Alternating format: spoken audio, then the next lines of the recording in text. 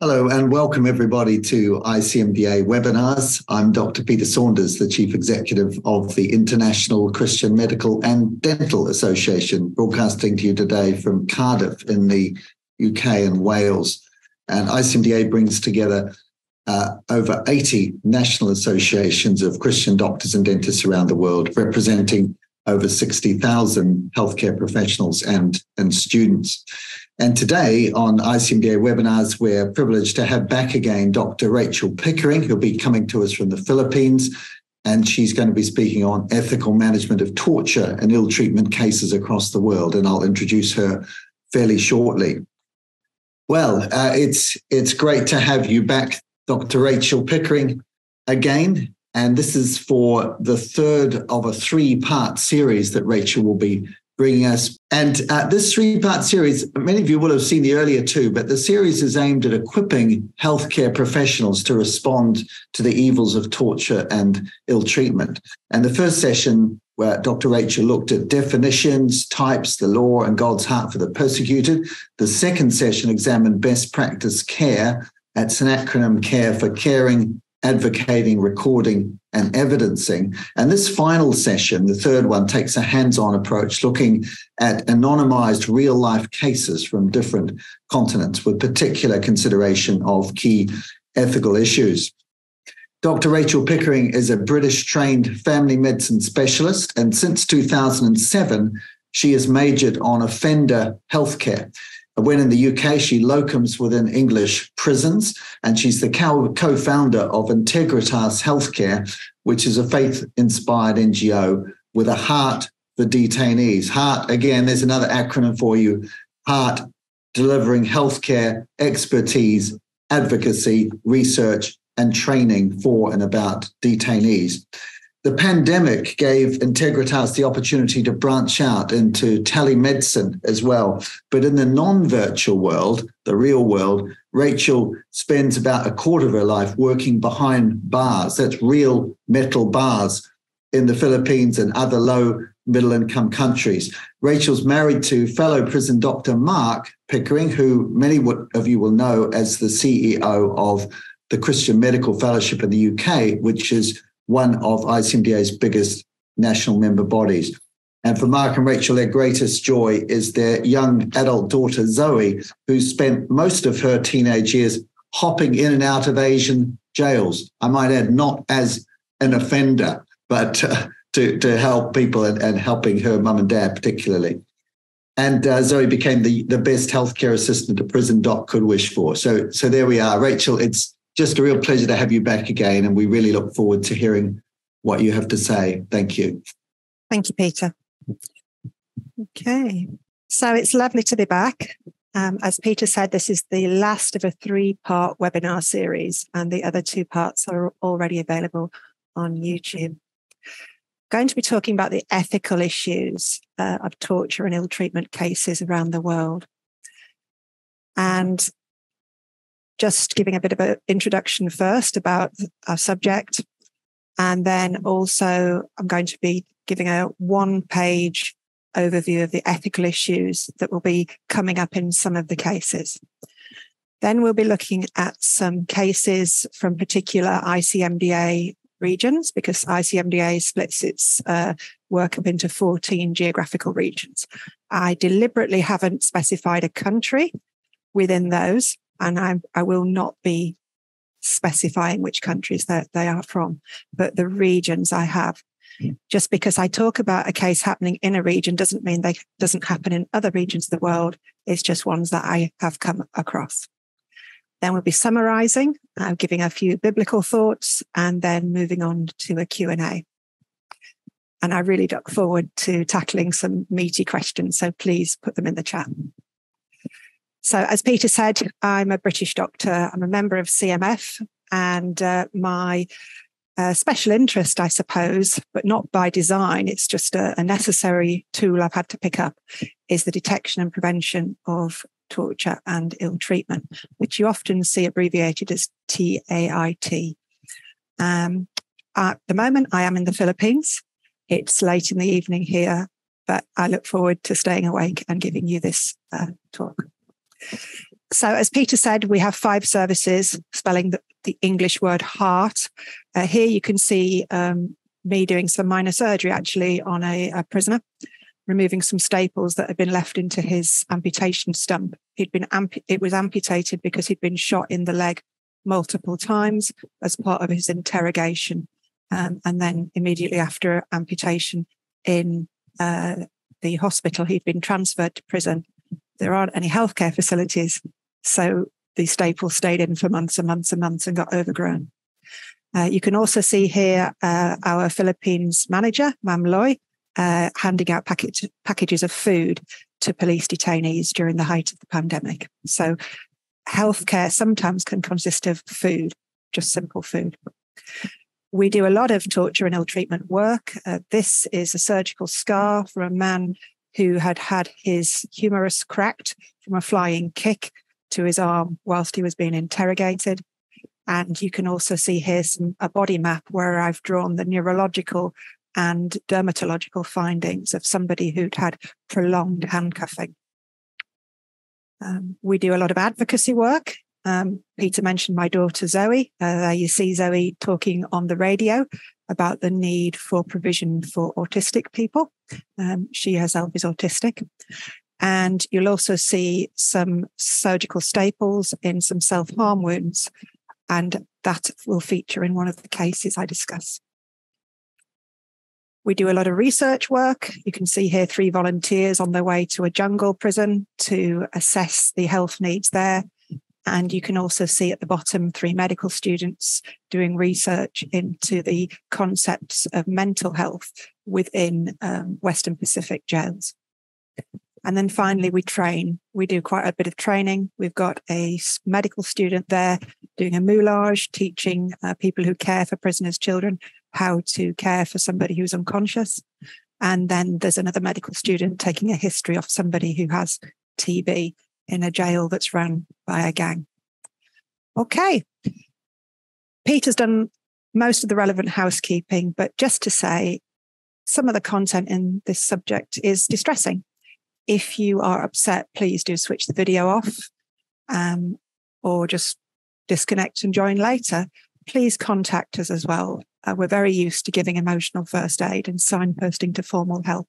And our contact details, you can get them via ICMDA, also at the end of this presentation. So just one slide. I don't believe in lots of ethics slides. Some of the ethical issues that come up when you're looking after victims or just complainants of torture and ill treatment are the old chestnuts of person's autonomy versus society's need for justice. What should come first? And that's especially happens when you're thinking about capital punishment execution. Beneficence, doing good, and definitely not doing harm as a healthcare professional. Forensic neuropsychology, or the biology of blame, can genetics, brain injury, that kind of thing, be responsible for criminal behavior? And if so, should the person be held liable or excused? The concept of whether torture can actually ever be a good thing, a moral good. A utilitarian would say that it depends how many people are going to be tortured versus how many people are going to be helped. Whereas Kantians, people who follow Kant's teaching, would say that, you cannot use somebody to achieve an end, that you can't mistreat somebody just to achieve a good in the end. Torturing for information, even if that information is correct, is not ever appropriate. Whereas a utilitarian would say, well, to torture one person in order to get information that's going to help 2 people, well, that's okay. And it's a numbers game. Culture, especially religious culture, can often influence whether or not torture and ill treatment is accepted, even if it's illegal. Morality versus legality, whether something's morally right or wrong, even if it might, at a push reading of the international humanitarian law, be legal. Equivalence of care, how a doctor, nurse, or other healthcare professional treats somebody who they know is being abused or suspect is being abused, compared with how they would treat somebody else who wasn't, or has somebody else who was a free person who wasn't even in prison to start with.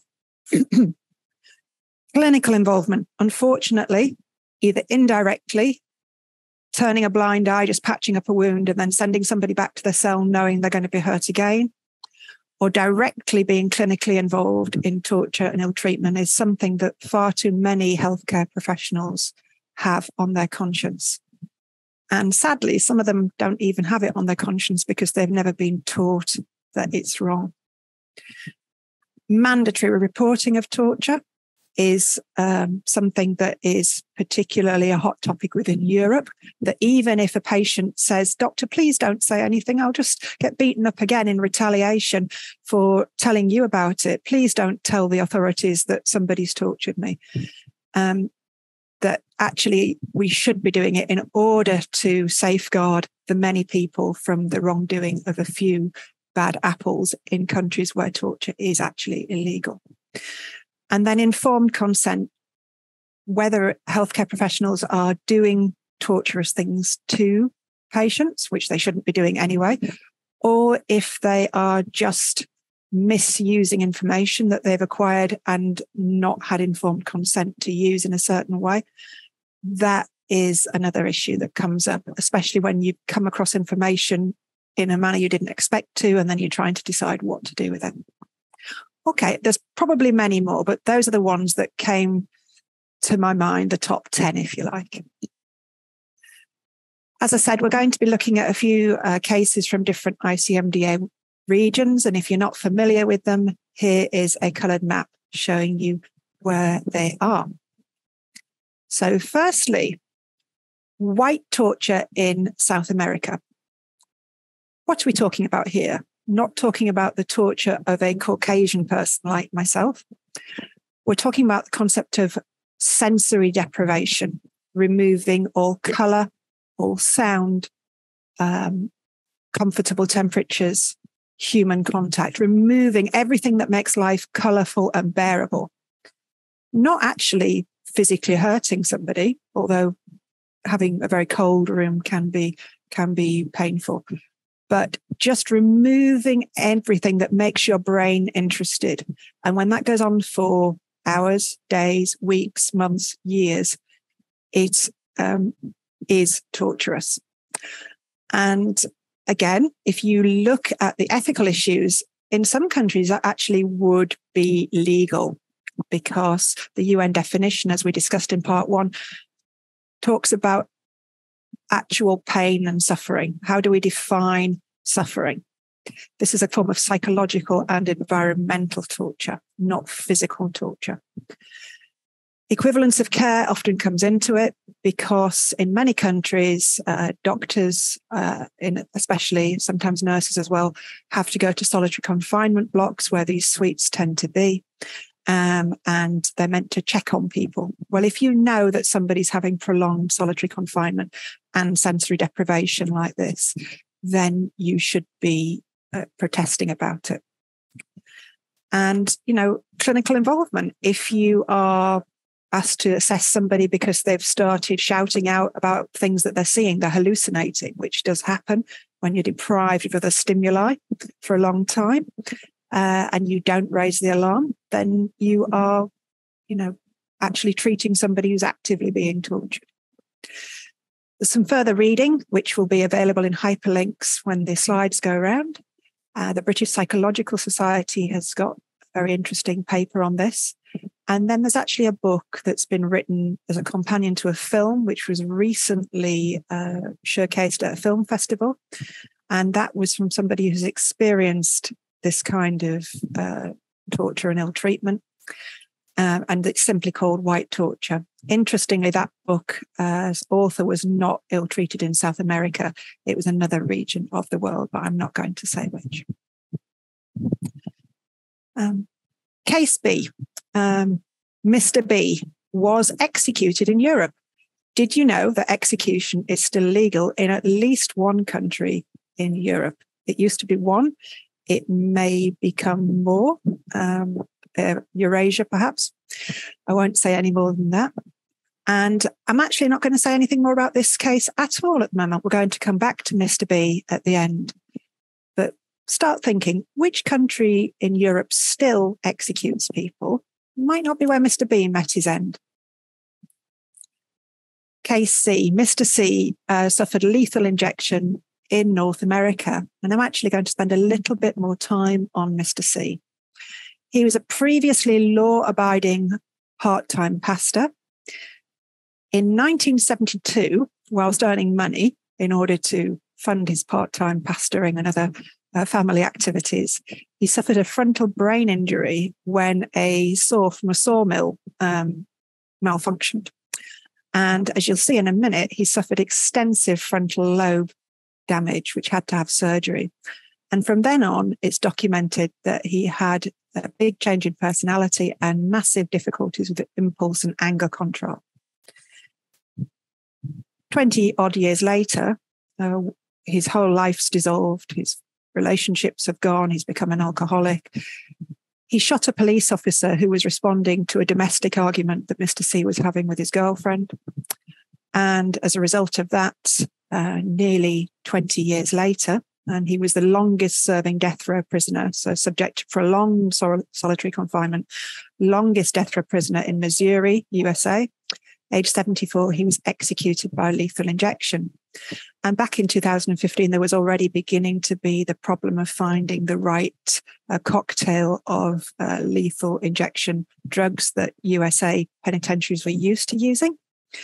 I don't know whether that was a problem in his case, but they were having to be more creative in their use of execution drugs. And some of those combinations are less humane than others, if indeed you could say that any form of lethal injection is humane. Here you can see his brain missing a good chunk of its frontal lobe. And this is publicly available. If you just search for him on the internet, you can see this picture. This is Mr. C at the time of his arrest. And so what are the ethical issues here? Well, the death penalty was passed by the judge.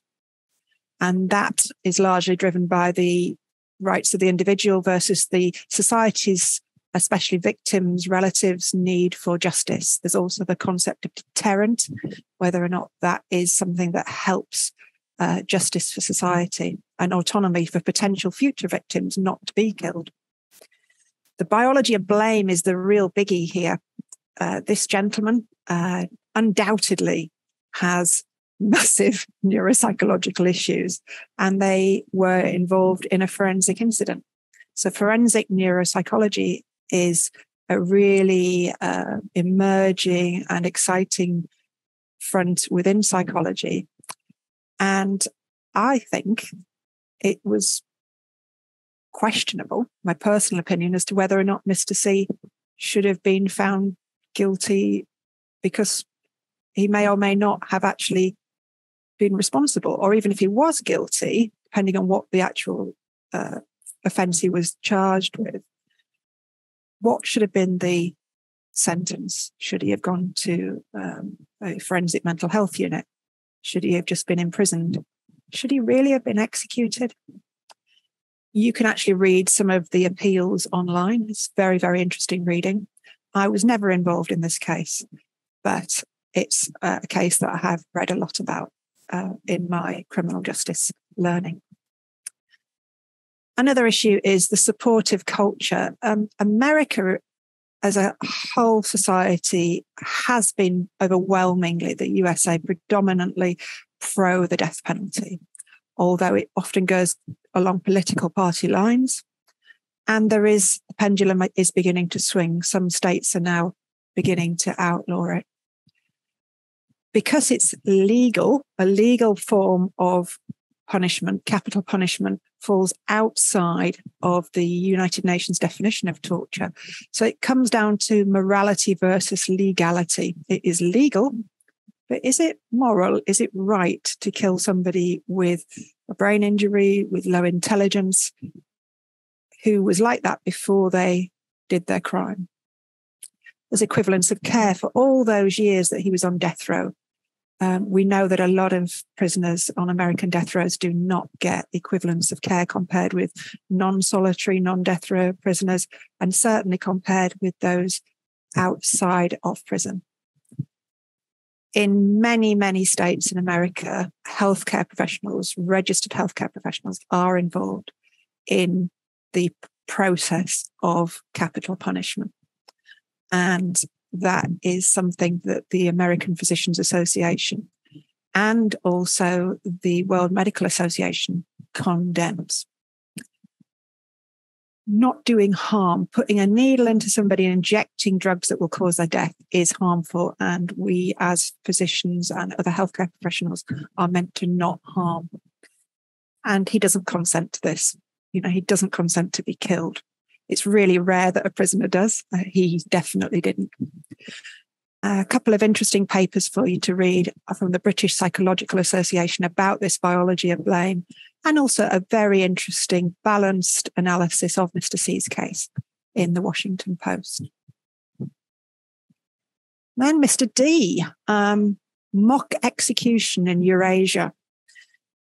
Mock execution would fall under the definition of psychological torture, and psychological torture is quite hard to prove as being torture under the United Nations definition because of needing to cause severe pain and suffering. So it really comes down to morality versus legality. And the further reading may give you a clue, if the drawing doesn't, that this is actually a historical case of something that happened to a well-known author many years ago.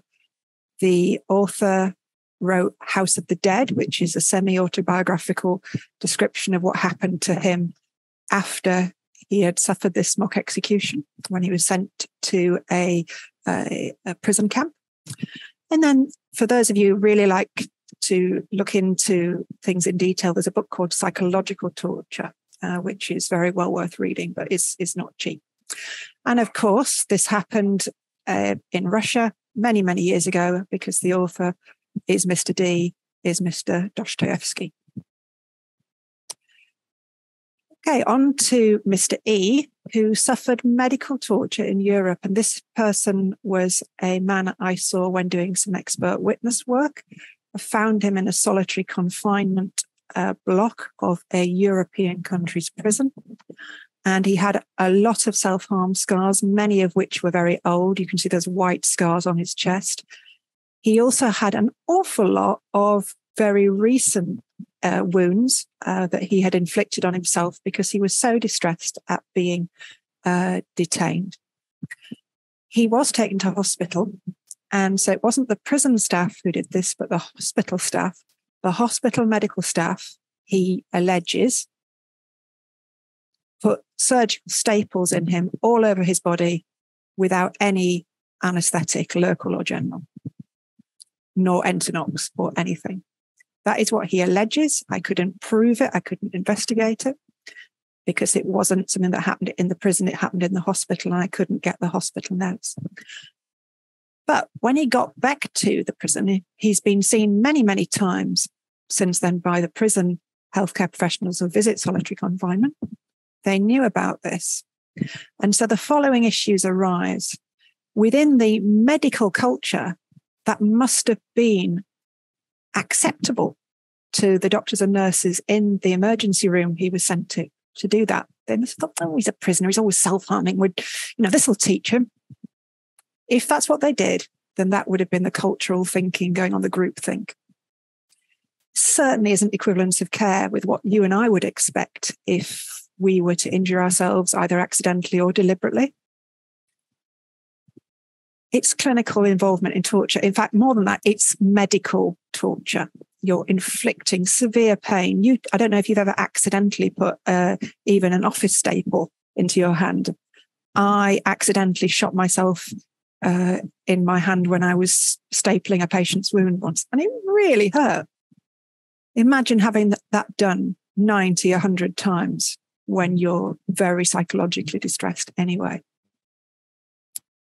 It's doing harm, causing such harm when you know such pain, when you know you could just give a local anesthetic, sedation, or even for that many wounds, general anaesthetic and take them to theatre and do it under general anaesthetic. That's a maleficent thing to do. He certainly didn't consent to it. He says that he was held down while it happened. I don't know if this is true, but if it was true, then that's certainly not informed consent. That's against his wishes. Very occasionally, I've had a patient who says, "Doctor, I know you haven't got any anaesthetic with you, but I really want this out. Please just remove this without anaesthetic." That would be with their informed consent. This is completely without consent. And then in Europe, the Council of Europe, the European Convention on Human Rights, says that you have the right not to be tortured and ill-treated. And the Council of Europe body that monitors compliance with Article 3, the Committee for Prevention of Torture and Inhuman or Degrading Treatment or Punishment, or CPT for short, have got policies and sort of suggestions that they have honed over the years. And one of those is that even if a patient says, "Doctor, I know you're a really nice doctor and you didn't do this to me," or "Nurse, but please don't tell the authorities that that guard or that other nurse at the hospital did this to me. Because if you do, word will only get back to their friends or even them. You know, they're on duty again tomorrow night and they might beat me in retaliation. Nothing will change. They won't get sacked for this. Please don't report this torture." So in countries where torture and ill treatment is illegal, i.e. all Council of Europe countries, which are the EU countries plus quite a few others, including the country we're talking about here, this treatment of this man is illegal. But if he says, please don't go and talk to the National Preventative Mechanism, NPM, which is the body that is meant to have these things investigated and stopped, really, under the CPT regulations, we should be reporting it, even though the patient is asking us not to disclose. And the thinking behind that goes, for the good of the many, to root out these few bad apples in countries where the state has forbidden torture and ill treatment. This is what we should do, even if it means going against the tortured individual's wishes. Personally, I have some reservations about that. But I can see that within countries that have effective mechanisms, effective NPMs, that is actually possibly okay. That for the greater good, to root out these few bad apples, I can see the sense in that. But I've also seen it go wrong many times in lower and middle income countries, or countries where even though it's an economically rich country, it's really not that bothered about justice for the individual. When you report things, sometimes nothing changes, and the person who's the origin of the need to report, the patient, gets harmed all over again. Now, I don't know what happened to Mr. E. I don't know if he genuinely was tortured or if he was just saying that, medically tortured. But that's quite a classic case of clinicians allegedly behaving with maleficence.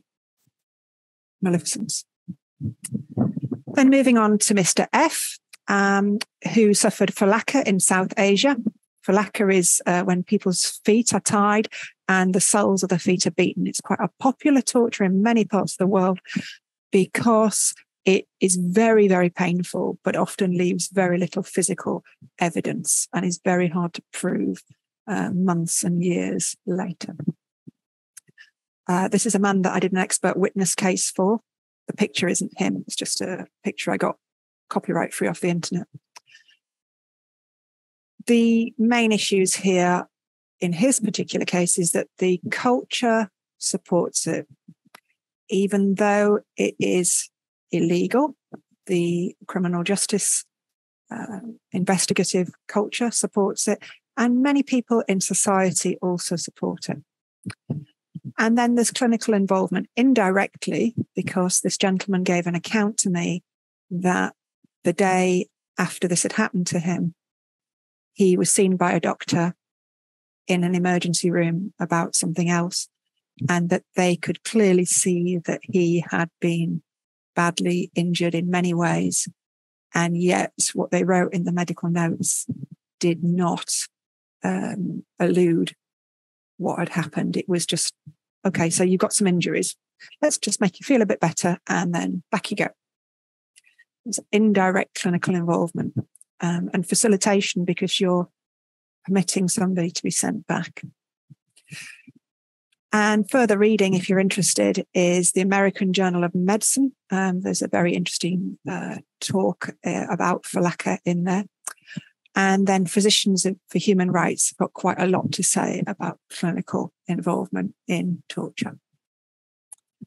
And then moving towards the end of our case studies, Mr. G. Mr. G was a gentleman I saw who'd had forced solar gazing, or FSG, basically being forced to look at the midday sun in Francophone Africa. And there are two ways of doing that. You can either take a prisoner outside and tell them, look up in the sun for 20 minutes.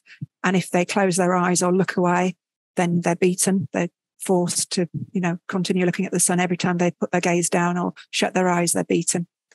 The other way to do it is to use some kind of ophthalmic instrument or tape and tape up in your eyelids.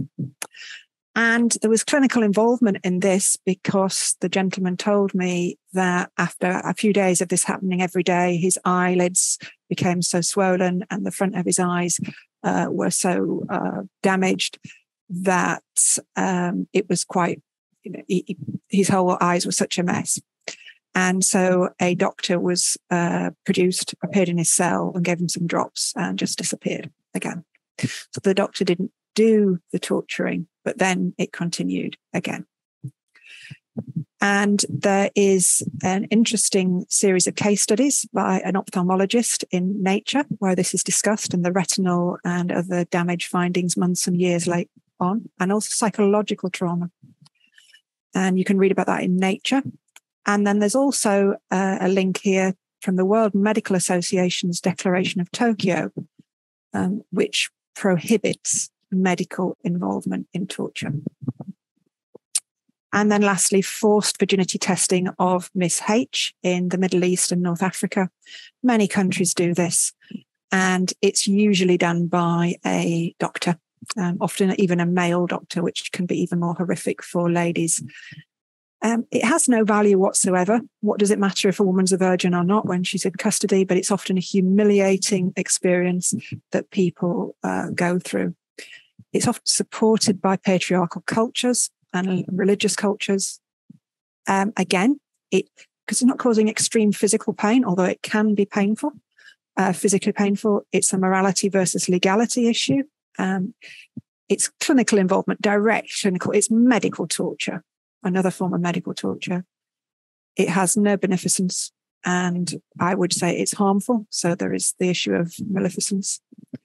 And these ladies don't consent to it. So there's informed consent. And there are two very interesting articles about that from Human Rights Watch and the World Health Organization. So just in summary, there are lots of ethical issues going on here. There's top 10 are there. The methods that we've talked about, there are hundreds of methods of torture, and many of them historically have got regional origin.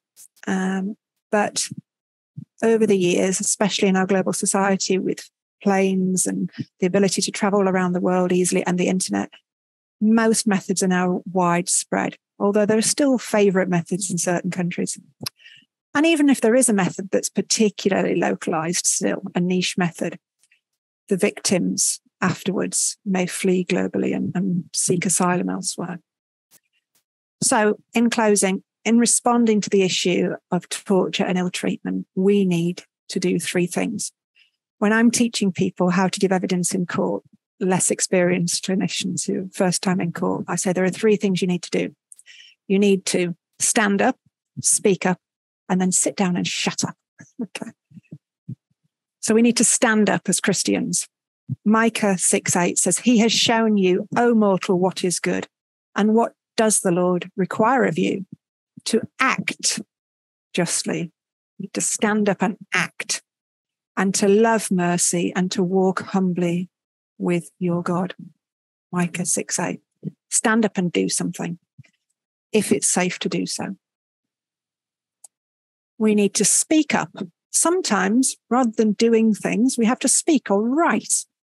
And Proverbs 31:8 and 9 starts as follows. Speak up for those who cannot speak for themselves.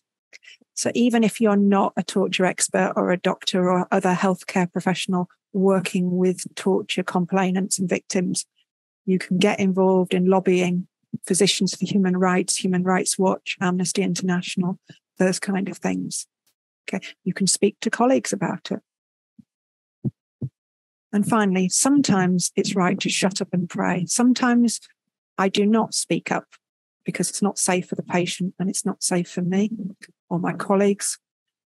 But even if we aren't speaking, we aren't standing, we're not doing something, we can shut up and pray. And the Bible says we should pray without ceasing. My favorite verse about involvement with people who are tortured and ill-treated and suffering in prison is Hebrews 13:3. Continue to remember those in prison as if you were together with them in prison, and those who are mistreated, ill-treated, tortured, as if you yourselves were suffering, being ill-treated, being tortured. And then finally, if in doubt, remember the case of Mr. B? He had some advice for us because that too is a historical case. Mr. B, as I said earlier, was executed in Europe, but I didn't say which country. And we talked about the fact that today there is still one country in the world, Belarus, where execution is legal. It's done by shooting in the head there, I believe. But actually, Mr. B wasn't in Belarus and he wasn't shot.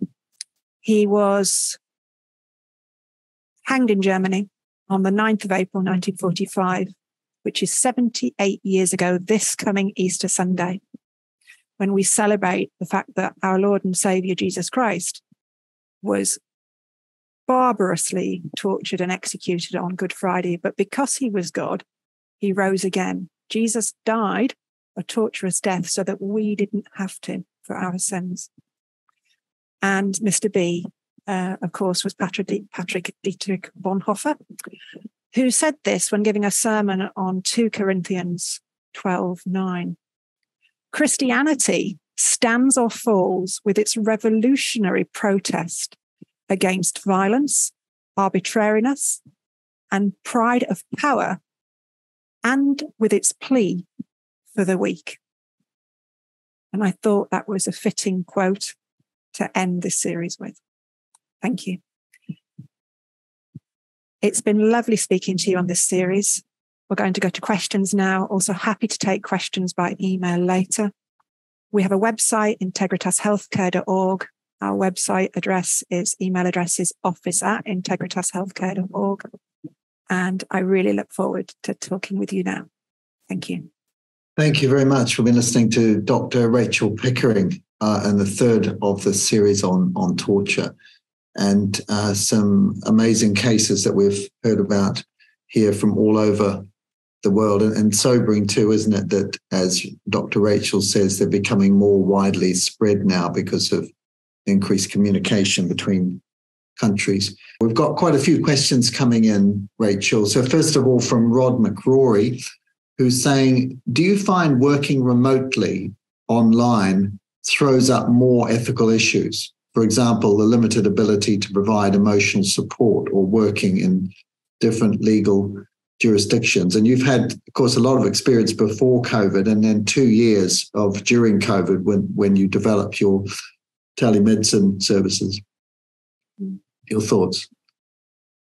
Working remotely, whether or not you're just looking at documents and photographs that have been emailed to you, or whether or not you're working over telemedicine, is, I think, often more challenging. And I'm not sure from that question if it was talking about emotional support for me as the doctor or healthcare professional doing this, or for my colleagues who are perhaps on the other end of the camera, or if you're talking about support for the patient, being able to empathize, hold the patient's hand, say it's okay, touch their knee perhaps, and say, okay, you can take a break.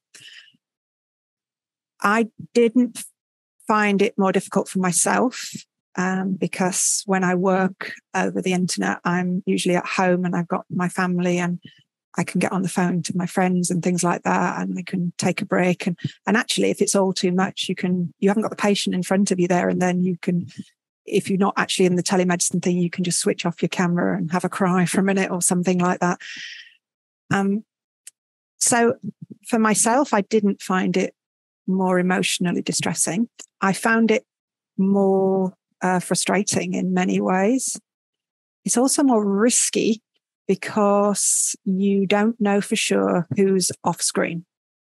If you're doing it in a secure environment and you can see the patient in front of you, they might tell you that nobody else is in the room, but you don't know that for sure. You don't know that there's nobody tapping in on the line on their end, that kind of thing. So there's a lot more risks, security-wise, patient safety-wise, as well as I think it is more difficult for the patient. I've had several patients find it more difficult to talk about over the screen because it doesn't seem, they're just talking to yet another camera. You're not really there. And for me, a big part of the process of gaining somebody's trust, whether I'm seeing them professionally because I am being their treating doctor or as an expert, is that you need to gain trust. And trust is much harder to develop over a Zoom call, especially in countries where the bandwidth is very poor or there's poor electricity, because you're having to switch at least your video camera off. So you're just a voice often. Good question. Thank you. A question here from someone you might know, actually, Mark Pickering, who was asking whether he was prompted to ask this question, Dr. Rachael, but do you find it harder to address issues of ill treatment in a high-income country or in a low or middle-income country when you come across it? I think that's a question coming from real experience. So anyway, enlighten us. Mark is my husband and a fellow prison GP who has worked out with Integritas, not as much as me, but mainly works in prisons and forensic psychiatry hospitals in the UK and is very experienced in that work. I have remembered talking on occasion with Mark, we do talk shop at home, about when we've seen a case of ill treatment in British secure environments. And it is really harrowing. I believe it is safe to disclose to the authorities those things, even if the patient doesn't want to. And I think in general, Britain, for example, will try and deal with people who commit offences whilst in positions of power within our secure environments. I'm dealing with a case at the moment I was asked to investigate where a patient was allegedly beaten by 4 prison officers in a high-income country. And you can see quite a lot of CCTV evidence, but you can't actually see what happens in the cell, but you can see before and after, and there are witness statements. And I found it really, really harrowing because I was furious that this is happening. And it's happening more, I think, during the pandemic. I think quite a few fuses have flipped and people have got more short-tempered. I'm seeing more over-enthusiastic restraint, more ill treatment of people. And now we're seeing frank assault cases, even within the UK. Not often, but sometimes. Within other high-income countries, for example, that man who was stapled with the self-harm injuries, that's a high-income European country. And I don't think it's wrong to be angry. Jesus got angry. He overturned the tables in the temple. It's not wrong to be angry, but you have to be careful how you act in your anger, and you need to be very careful you don't sort of blurt out something inappropriate there and then. You need to control yourself, go and think about how you respond. In low and middle income countries, I get less angry, often more frustrated, because actually resolving these issues, whether for the individual or society, is a much harder, longer term thing. But I find it more understandable that it happens in these other countries. Thank you. Another colleague here is asking this whole question around the biology of blame, if you like. So, and your striking story, I think it was case C, wasn't it, of the man with half of his frontal lobe missing, who underwent capital punishment many, many years after a shooting a police officer. So Laura is saying, thanks, Rachel, this is so helpful. Do you have any further comments on the biology of blame for criminal behaviour and considerations around ability to consent for other things for persons with brain injury or cognitive challenges? And the follow-up, can medical consent assessments be used as part of advocacy, taking the case to those about the patient not being in a position to be culpable because of their brain injury or psychopathological state? I can answer that question as a general practitioner, family medicine specialist who has a special interest in mental health. I've done an awful lot of assessments under the Mental Health Act. I hold what's called Section 12 approval within the UK to detain people under our Mental Health Act. And I can't, however, answer as a psychiatrist, let alone a forensic psychiatrist or a forensic psychologist. This is a massive area. Forensic psychiatry, forensic neuropsychology is so vast and complicated. I'm sure there are many people better qualified than me to answer. But just using common sense, which is what we're talking about, informed consent.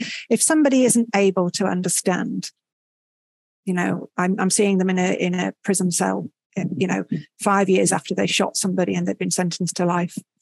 If they can't understand and give informed consent for something simple like whether or not they want to have this tumor removed, they can't understand that it's nasty. They just say, oh, yeah, well, I've got a big lump on my skin. Actually, that's a tumor.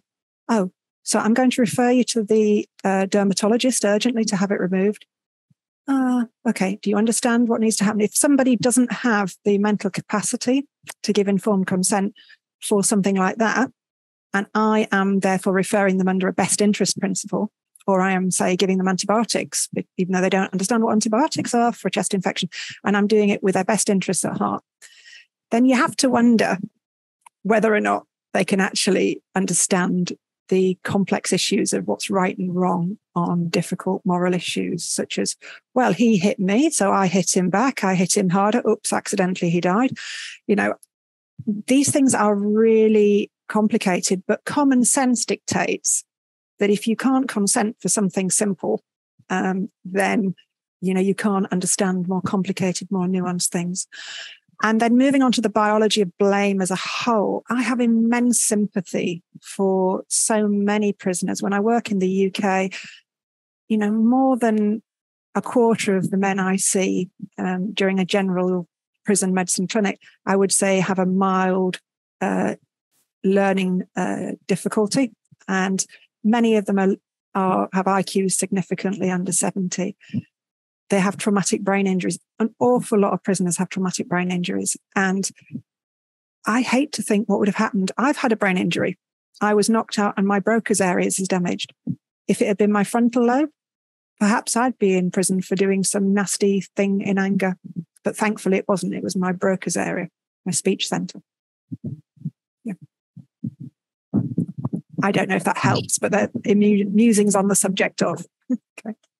Yeah, there's a big element of there, but for the grace of God, isn't there? I think absolutely, and that's something I often say to prisoners. If I'd had your upbringing, I sometimes think in my head, I don't say this, your genetic heritage. If I'd had your parents' economic circumstances, your poor education, then I may well be sitting in the prison cell next to you. So often, our upbringing determines our future.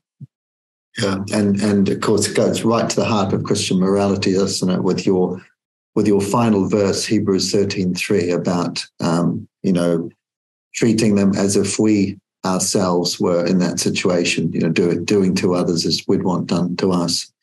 There's an interesting Bonhoeffer quote, if I could just put in here as well. Bonhoeffer is attributed to have said, we must learn to regard others less in the light of what they do or don't do, and more in the light of what they have suffered in upbringing, suffered with genetic heritage, suffered through injury. That's the philosophy I go in with. Yeah. Now, of course, the flip side is that, some people have done terrible things, and there may not be mitigating circumstances. There's an anonymous question here who's saying, Rachel, thanks for another compassionate, sobering and thought-provoking presentation. I just wanted to ask how you personally are able to show Christian kindness and compassion to the perpetrators of torture and ill treatment without demonizing them, as the present society generally do, mindful that many abusers have been abused themselves and that hurt people. Could you just say a little bit about your approach to the abusers as opposed to the abused, and how you can function in that situation where you're seeing some horrendous things that have been done to others? Well, thankfully, I rarely see the person who's inflicted the damage. I often see the damage afterwards, and it's often hard to prove exactly which person did it. And it's rarely a good idea, even if you know to go direct to them. You need to go over their heads and go to their boss or relevant authorities. On occasion, I have given evidence in court against somebody who is, saying this person did this horrible thing to this person, and I can see them in the dock when they have been, caught and are being prosecuted. And that's quite satisfying. I'm not a believer in the abolition of punishment. I think there is a place for punishment. I think it might be easier to answer the question, though, in terms of, I see an awful lot of men in prison who haven't been tortured themselves necessarily, but who have done horrific things like the most awful sadistic child abuse, sexual child abuse that they've done to children. And one case particularly comes to mind. I was working in one of Britain's high secure prisons many years ago, and I had a man who was trying to gnaw one of his hands off. He was trying to bite through his extensor tendons. And no matter what I did, he managed to somehow get the dressing off and have another go at it. And I asked him why he was doing it one day, and he said, it's because this is the hand that's responsible for it all. And I said, what do you mean? He said, well, when I was a boy myself, my father took this hand and put it on his penis and made me masturbate him. And that's, when I was first abused, and it became normal. And it's the only way I know how to show love is through paedophilia. I don't feel any attraction for adults or I'm only attracted to children. And so I was just wanting to punish this hand for starting it all off. And I cried when I got out of that cell. He's died now. That was very sobering. I rarely feel anger towards people who've done horrific things, because usually, unless you are a really rare psychopath who's had a perfect upbringing, and I've never met one, usually there's an explanation for why people do what they do. And even if they are the most heinous villain, God still loves us. We've all sinned, and in God's book, all sins are sin. So who are we to judge? As Jesus said, let him who's without sin cast the first stone. I'm not there to judge. That's a judge's job. I'm a doctor. Thank you. And we've got more questions, but we have virtually run out of time now. I just wonder if I could ask you one more question. And that's with regard to advocacy, because, a lot of what we're trying to do here is really to change policy, change laws, change people's behavior who are in positions of power. and use it to abuse. Can you, just from your own experience, can you tell us about what forms of advocacy do you think have been most effective in this area in actually curbing, wrong behaviour? And perhaps you can tell us a story or two just to close that. Okay. There are three forms of advocacy that I think of under broad brushstrokes. One is individual advocacy, writing a letter about a particular patient, a report, going to speak to the prison governor about a particular patient. The second is to advocate for a group of people, as in, why is this prison so full of men with Down syndrome? Or why are there so many men here who've got, Fragile X syndrome?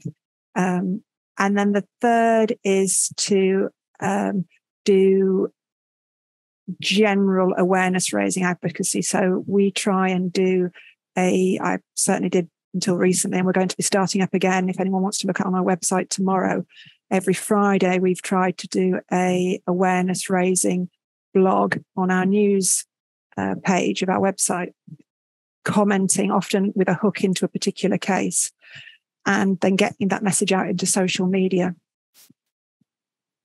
As to what's most effective, it really depends on the country and the personality of the person you're dealing with and the risks of the society that are all around you. I can remember one case, which perhaps I'll just give one case. There was a man in a Western Pacific jail who we were doing a big in-reach clinic.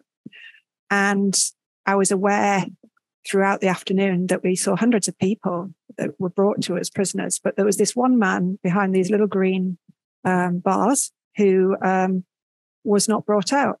And I was the doctor in charge of the clinic, so I wasn't busy seeing people. I was more sort of floating and helping. So I meandered over and I thought, well, why is this man in this tiny little cell all on his own? And I was told I had to step away from him. I wasn't allowed to talk to him. He is being punished. Well, why is he being punished? As in punished more than just coming to prison. I said, he's been punished by solitary confinement. I said, well, why is that? Because he has TB.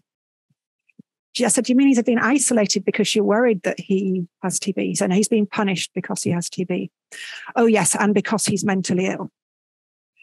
Turned out he did have TB. He was actually not mentally ill in our understanding of the word. He had a learning disability and he liked to just call out a little bit. But he was perfectly amiable. He wasn't violent. He wasn't psychotic or behaving in any kind of disruptive way. But because he was sort of not, behaving like most other people, he stood out. And so he was punished for that. He was being underfed.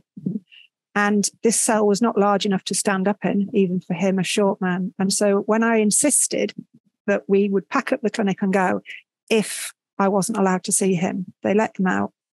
And he couldn't walk without his knees being bent because he had developed contractures from squatting on this little plank for so long. And the reason he was squatting on a plank was that actually his cell was over an open sewer where the sewage from the other prison cells was flowing through on the way out to the main sewer. And so it was really smelly for him as well.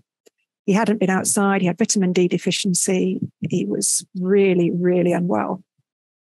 But when I went and talked to the warden of the prison, I said, look, people who are like this are better in company. He's not actually got a productive cough, so he doesn't need to be kept separate from his TB point of view. I said, look how happy he is now and how less troublesome he is. And I wrote a letter and I said, when I come back in 3 months' time, when we do our next clinic, I really, really hope that I will find that he is being treated in accordance with the Convention Against Torture and that he is being treated in the same way as the other prisoners. I didn't know what would happen, but when I came back 3 months later, he was in the main cell. He was not there. And I think that was a small win. So that's just one case that springs to mind.